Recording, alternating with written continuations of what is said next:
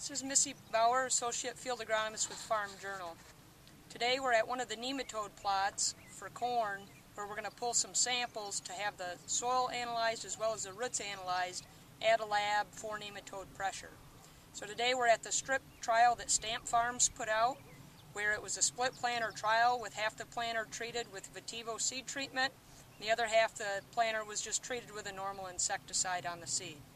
So what we're going to do here is pull a soil sample to check for, screen for nematodes.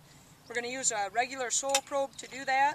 When we probe, we're going to measure off around 4 to 6 inches from the base of the plant, and then bring the probe in at about a 45-degree angle. So we're approximately 4 to 6 inches away, get our probe at a 45-degree angle, and probe right down through that root zone. Pull it up, check my core. We're looking to pull about a 6 to 8 inch deep sample. We're going to go ahead and dump that in our bag. We're going to go ahead and we'd pull about 10 of these in a relatively small area within the plot so that we don't get a lot of variation or variability. Of course, we'll pull several samples across the replications to have analyzed as well. In addition to that, we'll also add in some root samples in here, in which case we'll actually dig up a plant in the entire root mass here.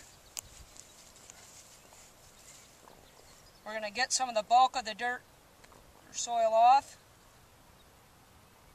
And then we're just going to snap the plant off right at the crown. Then we're going to go ahead and collect these into the bag as well. Now normally what we'll do as far as the soil probing, we'll pull about 10 cores, and as far as the root samples, we'll collect about 5.